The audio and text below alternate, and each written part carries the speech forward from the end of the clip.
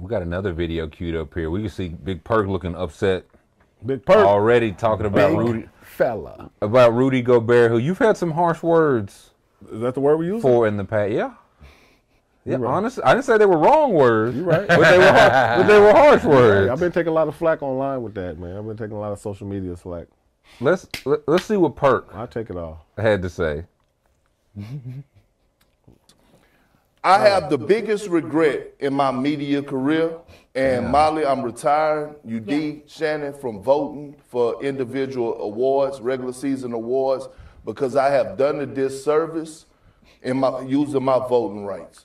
Me voting this season for Rudy Gobert, okay, is an embarrassment for me for Defensive Player of the Year. He's the first player that we see every single time in the postseason that becomes a defensive liability. Don't come giving me these analytics. Don't come giving me these plus-minus stats, because that's the most overrated stat in the NBA. When I look at Rudy, he has tarnished the Defensive Player of the Year award. Tarnished the Defensive Player of the Year award. That's my guy. Do you agree? You also hate Rudy Gobert. I didn't say I hate him, but I just don't think he's Defensive Player of the Year, because you don't put liability on defense and all that stuff in the same sentence as the Defensive Player of the Year, man. Wait. Four times. This was four. You know what I mean? And that was my point. Like, it's easy to get weak side blocks and be 7'5" and block shots. It's easy. And I know he's blessed to be that tall. I'm not trying to penalize him for being tall. But, man, Defensive Player of the Year, man, you got to be able to play defense at all levels if you really out there playing defense. I don't care how many blocks you get. That's not that for me.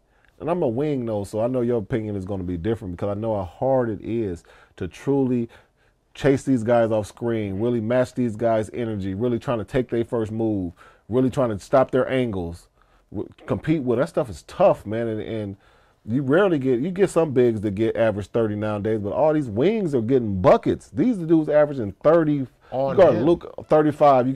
That's where you got to guard these dudes. And and in this series in Minnesota against Dallas, they put him in that's the play.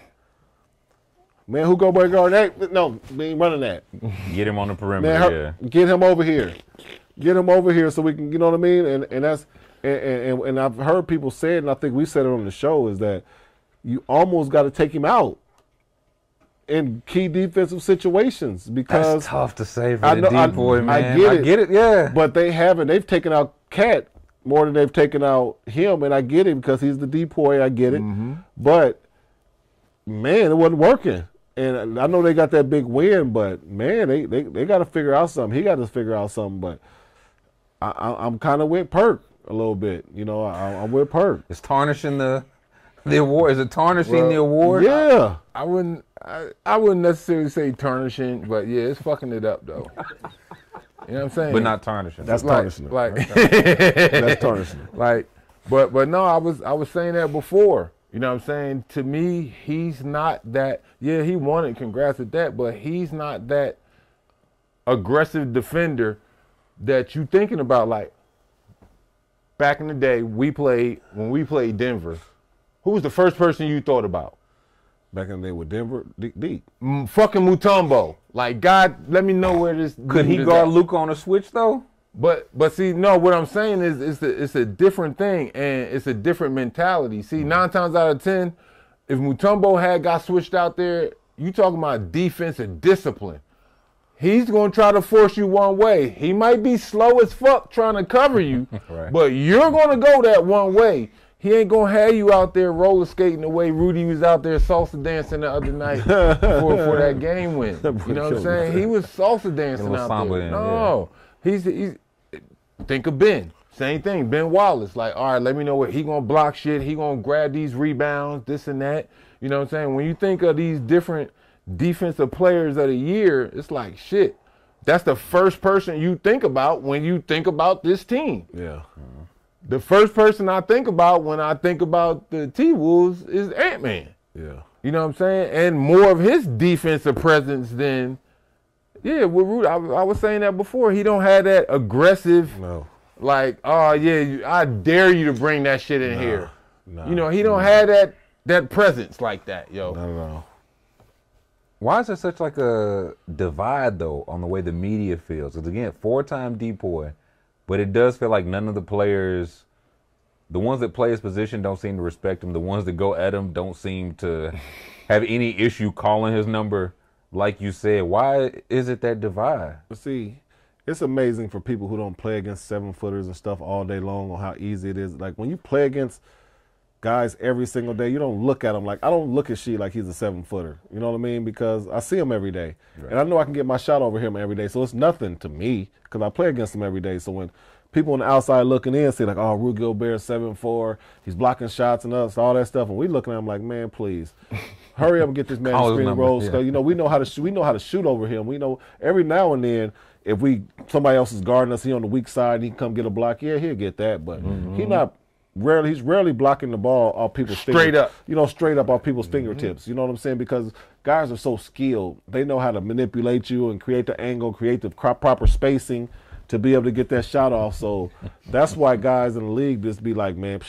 But they like that with everybody. They don't think nobody can guard them. You know what I'm saying? Right. That's the league. So how do we get a consensus on like the big awards? Because it's like he's 4-time tied for the most ever, but the players don't respect. I don't think you can have the players vote on it, can you? Everybody would just vote for their friends. I mean, yeah. No, but I mean, like, okay, you look at some of his stats. Yeah, you got some good blocks, big blocks, but again, that's good. That's great for regular season. That's all great for regular season. Yeah. You let the league in blocks or change shots, you know, with all these analytics, how they do this shit. Yeah. Fine. That's all great. But you ain't changing a damn thing in these playoffs, though. You know what I'm saying? I don't think he's leading the playoffs in blocks. No. You know what I'm saying? He's still playing. You know what I'm saying? So it's like, again, hey, they not worried about him. You know what I'm saying? Like, shit, yo, we going right at his motherfucking chest. He going to do something. Gafford. Of the guys still playing, it's Gafford. Yeah, he going to do something. Yeah. He going to foul you. He going to give up a big bucket or something. And that's what a lot of these cats is thinking. That's their mentality with him. Like, oh, yeah. Like you said, hey, no. Yeah. Hey, Shea, come set this screen. We're going to put Rudy in this motherfucking PNR. Like, come on. You know when I lost my mind with the voting and all this stuff with Defensive Player of the Year? Do y'all remember that year Marc Gasol won Defensive Player of the Year and made second team all defense? Yep. How is that? Would you say make that make sense? I never. Yeah, Dwight Howard might have had one like that too. Like everybody happened a couple times. How crazy is that though? Second team. And that just lets me know a lot of them dudes just go off stats. They're looking at the stats of it and like, oh, he averaged 4.5 blocks or 3.2. Wasn't a game changer. You know what I'm saying? All that type of stuff. Like he got to be that. You know what I'm saying? It's easy to pick him. Like I was happy that year they chose Marcus Smart as a Defensive Player of the Year because they really he locks up. He locks up. You know what I'm saying? Like, you know what I mean? Like if it was a wing out there, we expect him to lock that wing. Take that assignment and really chase this dude and lock him up. He can't be 12 for 17 this game. He got to be 6 for 19, 6 for 20. Those are the type of games he got to have because you're the Defensive Player of the Year. So that's what I think of, and I don't think of and don't get me wrong, they're important to the team, but just somebody who can just weak side block. And just because you're big and you get blocks, I don't consider that.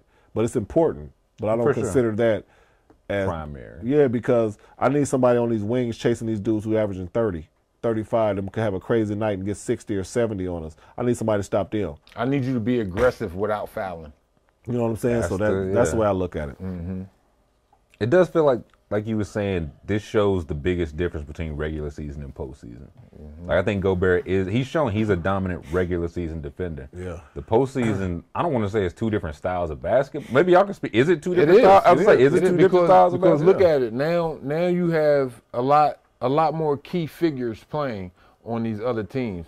Regular season, you dealing with the whole league. So half of them going to be fucking scared of him anyway because he's 7'4", 7'5". Yeah. You know what I'm saying? So they ain't never, like you said, they ain't never seen a dude that tall before. Yeah. That kind of wingspan. Yeah, but when you're used to it, you know what I'm saying, it's kind of easy for you to do, especially when you know he's not fleet of feet. Yeah. Like, come on, like the shit, we seen how Kyrie hit the little lefty hook over the outstretched arm of Rudy, you know what I'm saying? So I'm used to seeing 7-footers, or maybe he used to seeing that 7'4", 7'5" for this series, but a lot of the younger guys in the league, they aren't used to seeing that. So, yeah, he's going to get those blocks because they don't know how to attack him. Yeah. You know what I'm saying? Right. But you now, what is it, playoff time, money time, you got more experienced guys who know how to attack that 7'4", 7'5" frame. Yeah.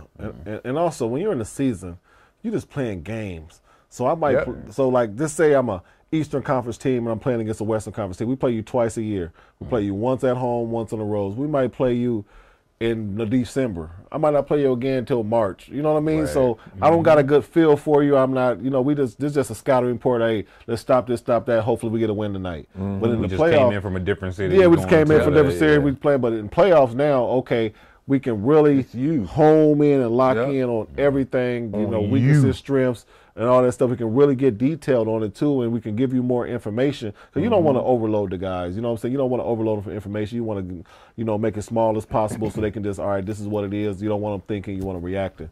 So now in the playoffs, now we give them more detailed stuff. This is what it is. This is the game plan. This is what he can and can't do. We might throw a bunch of analytic stuff at you just to kind of just give you, you know, a bunch of useless, not useless, but information that can help you if you're into that stuff. But when you're in the regular season, you just, like you said, we might have just got in from New Orleans. We flew in from New Orleans. We played New Orleans. Now we done came up to Minnesota. We don't, you know, but we're from L.A., you know what I'm saying, time zones, all this type of stuff. Let's just play this game. People hurt, people part of it. So it's just so the scouting report is, the sheet is probably this big, you know what I'm saying? But when we're in the playoffs, the sheet get a lot bigger because now it's more detailed.